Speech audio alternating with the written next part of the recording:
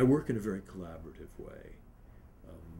The assistant that I work with, the sound person that I work with, I hope it's a very respectful one, and I consult with them. I'm open to their ideas too, because I think everyone has ideas. I mean, ultimately, the director is the person who has to say yes, and this is the way we're going to go.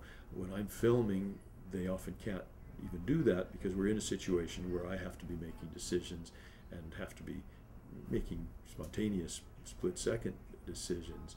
But I do normally seek and really welcome other people's ideas about things.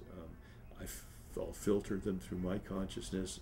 I'll reject some and take others, but I hope my colleagues feel comfortable giving me suggestions, as I hope the director that I work in feels comfortable getting them from me.